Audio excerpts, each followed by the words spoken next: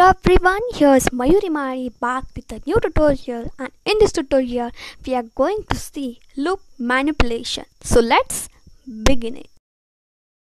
My dear friends, like other programming languages, Python also provides keywords to perform logical manipulation in behavior and execution of any loop. Python provides 4 keywords for this purpose. First one is break, second continue, third pass, fourth else. Now let's see one by one. Now the first one is the break. Keyword break immediately terminates the execution of any loop and takes control out of a loop. My dear friends, whenever the condition becomes true, whatever we have given the condition, if it becomes true and below it if we give a break, it will immediately terminate out of a loop. The break statement can be used in both while and for loop. As we here have taken an example where one by one the letter is get assigned. If suppose when it will come towards h, when it will be assigned h, it will break, it will come out of a loop. That is, condition becomes true, and using the break keyword, the whatever the control will come out of a loop and the remaining condition will not get executed.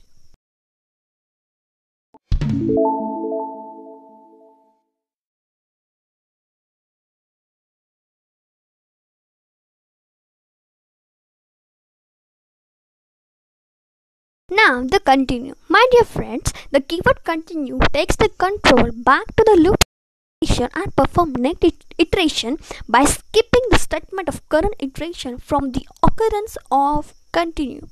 That means when a particular condition gets true, it will continue back to a for loop for iterating the next condition, not the current condition. Here I have taken an example. Now here if condition becomes true, that is letter is equal to h, it will continue but will not print the current letter h. It will continue back towards the for loop. That means the control will go back to for loop towards the next iteration, and whatever the remaining condition are there, whatever the remaining letters are there, it will get printed. Now the else. In Python, a loop statement may have an else clause. It is used when a loop terminates through of the list in for loop, or when the condition result false in while loop.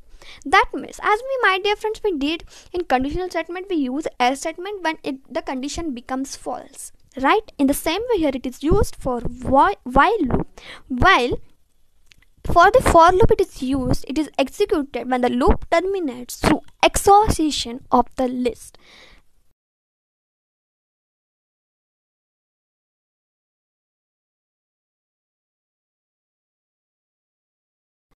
Now the pass. My dear friends, the keyword pass is used when a statement is logically required but we do not want any code for executing it. That means the pass statement is a null operation. Nothing happens when it executes. The pass is also useful in places where your code will eventually go but has not been written yet. As in C and C++, we used a curly braces. Right?